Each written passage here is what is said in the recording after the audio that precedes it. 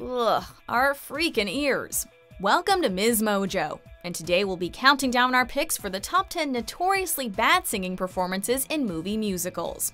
Before we begin, we publish new content every day, so be sure to subscribe to our channel and ring the bell to get notified about our latest videos. For this list, we're taking a look at movie stars that might be able to act, but whose singing voices left audiences reaching for earplugs in these films. We're not saying we think these actors are bad, or even that the movies themselves are bad, but that we understand why many consider their musical performances to be less than adequate. Wow, somebody should find that poor animal and put it out of its misery. Number 10. Everyone. Lost Horizon. After The Sound of Music became the highest-grossing film of its time, Hollywood dished out several rip-offs. Oh, help.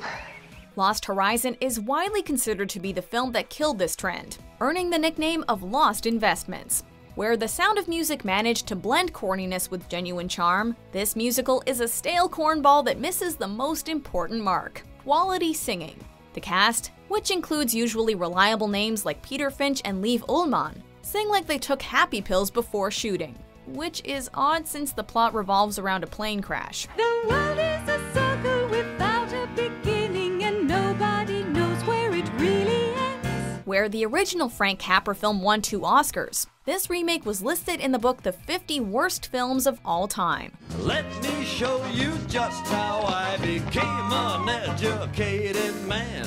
Number 9. Everyone. Repo the Genetic Opera. This horror musical is so disgusting, disturbing, and depraved that it's actually developed a cult following akin to the Rocky Horror Picture Show. How about that? Calling the film so bad it's good is probably the highest compliment someone can give Repo, however. To be fair, the cast isn't completely tone-deaf. Sarah Brightman and Anthony Stewart Head are both charismatic singers who give it their all here.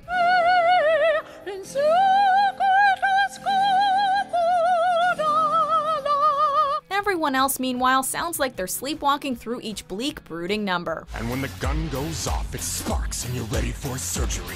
Even Paul Sorvino, an established opera singer, seems to leave his talent at home.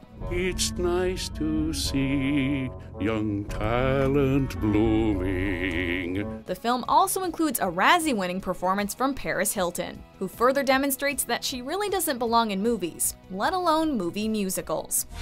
Sometimes I wonder why I need you at all. Number 8. Clint Eastwood. Paint Your Wagon. Paint Your Wagon? A cowboy musical? Nobody's coming to this.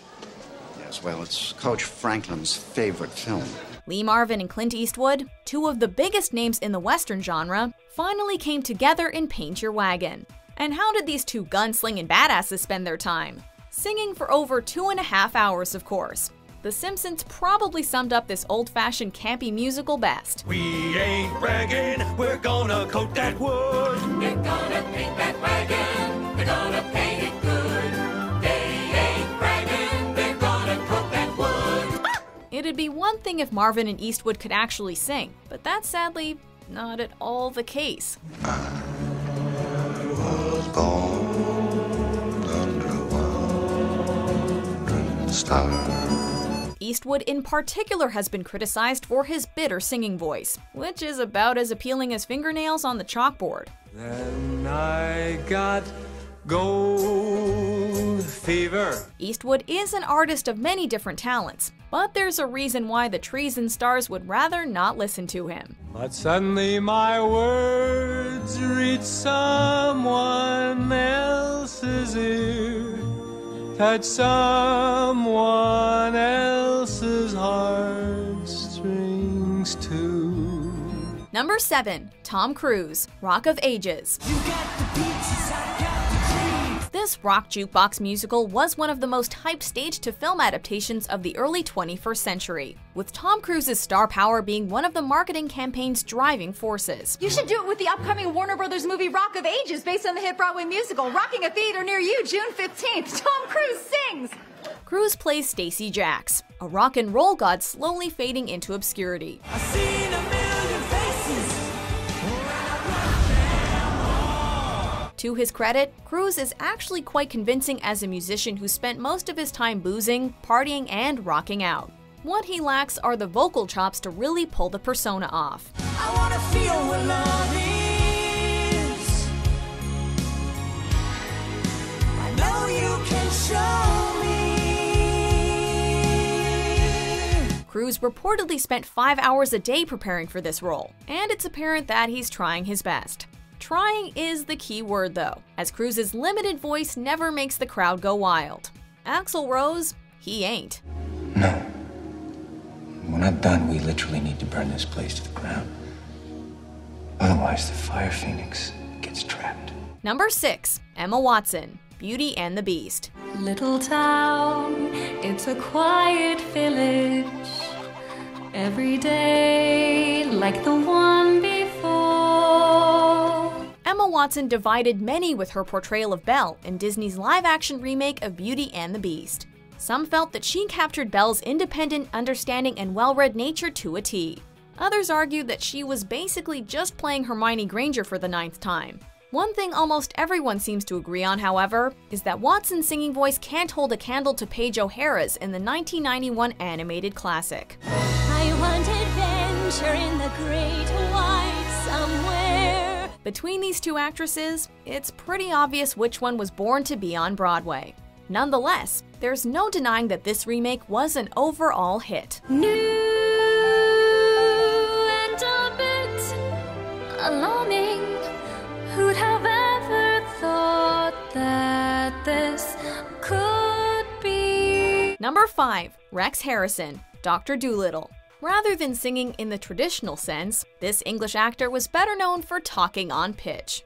With his performance as Professor Henry Higgins in My Fair Lady, Harrison got away with his style of singing because his sardonic delivery fit the character perfectly. The sort who never could, ever would, let an insulting remark escape his lips. Sadly, the same can't be said about his performance as the titular protagonist in Dr. Dolittle. I'm a devoted vegetarian. Harrison is so flat and disinterested in the role that you can never tell when one of his songs even begins. Talk to the animals, learn their languages, maybe take an animal degree. The fact that Harrison can't sing made it all the more infamous that Leslie Bricuss's Talk to the Animals won the Academy Award for Best Original Song, beating out The Bare Necessities. Look for the bare necessities, the simple bare necessities. Forget about your worries and your strife. Number 4. Cameron Diaz, Annie. Depending who you ask, Annie is either a timeless classic or a rather dated schmaltz fest.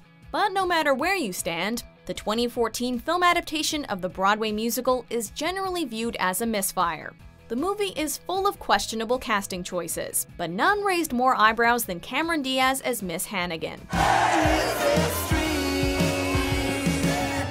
This cruel caretaker is typically depicted as old, grungy, and washed up, which aren't exactly words we'd use to describe the beautiful Diaz. Little girls, everywhere I turn I can see them. Aside from being painfully over the top in the role, Diaz's singing voice sounds incredibly forced and unpolished, especially when compared to her predecessor Carol Burnett. Little girls, everywhere I turn, I can see them. Ironically, Diaz's intentionally bad singing for My Best Friend's Wedding was arguably a step up. I'm so used to doing everything for you. Number 3. Russell Crowe, Les Miserables.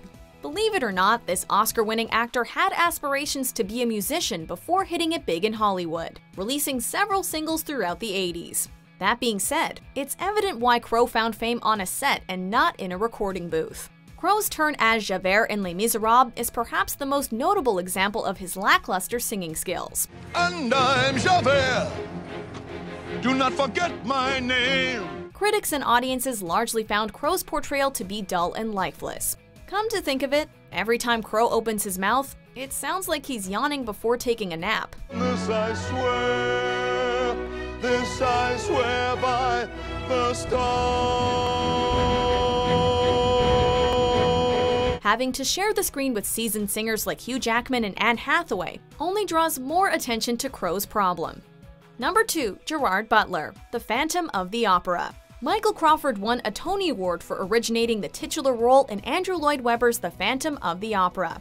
Crawford was set to reprise the part when Warner Brothers purchased the film rights in 1989, but the picture was in development hell for so long that the filmmakers eventually turned their attention to Gerard Butler. My power over you grows stronger yet. The Scottish actor possessed next to no musical experience and only had 4 singing lessons before auditioning for Weber. Nevertheless, director Joel Schumacher was convinced that Butler could pull it off, based on his performance in Dracula 2000. Butler had a harder time convincing audiences though, as his singing failed to hit any high notes, both figuratively and literally. Let your soul take you where you long to be. Before we get to our top pick, here are a few dishonorable mentions. Let be a lady tonight. What would I do if I could reach inside of me? Finally knowing the one that I wanted was yours. Number 1. Pierce Brosnan, Mamma Mia. This film adaptation of the jukebox stage production brought together a star-studded ensemble. Unfortunately, not every cast member can carry a note, and Pierce Brosnan's singing voice is by far the biggest letdown. It used to be so nice, it used to be so good. To say that Brosnan sounds like an amateur on karaoke night would be kind. It feels as if the lyrics are fighting to exit his mouth. Even critics who enjoyed the film generally agree that Brosnan's the last person who should be in a musical. There's no hurry anymore when all is said and done. For his laughable performance, the Irish actor received a Razzie for Worst Supporting Actor. Brosnan can of course be a very likable actor, but Donna clearly should have said, "I don't." And you know it. Say I do. I do. Do you agree with our picks? Check out these other great clips from MsMojo and subscribe for new videos every day.